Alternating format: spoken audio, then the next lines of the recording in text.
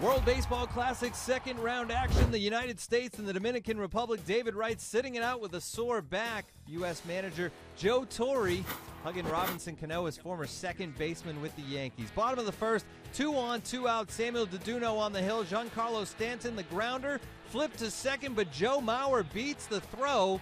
So the U.S. loads up the bases. And the next batter, Deduno walks Eric Hosmer.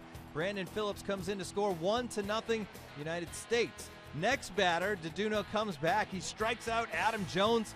Deduno fired up. On to the top of the second. R.A. Dickey on the hill for the U.S., and this knuckleball does not knuckle. Hanley Ramirez gets all of it over the Clevelander in left center in Marlins Park. He just crushes it, and we're tied up at 1. Top of the third, 2 on, 2 out for the Dominicans. Edwin Encarnacion the liner, but Dickey snares it.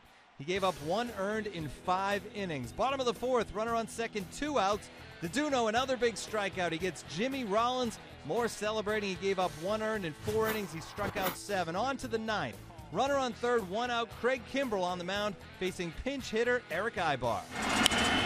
Aybar with a base hit to right. The Dominicans have taken a 2-1 lead. Big hit out of Aybar, drives home Nelson Cruz. It's 2-1. Later in the frame, it's Jose Reyes coming up with a big base hit. That will plate Aybar. So the Dominican Republic some breathing room with the 3-1 lead.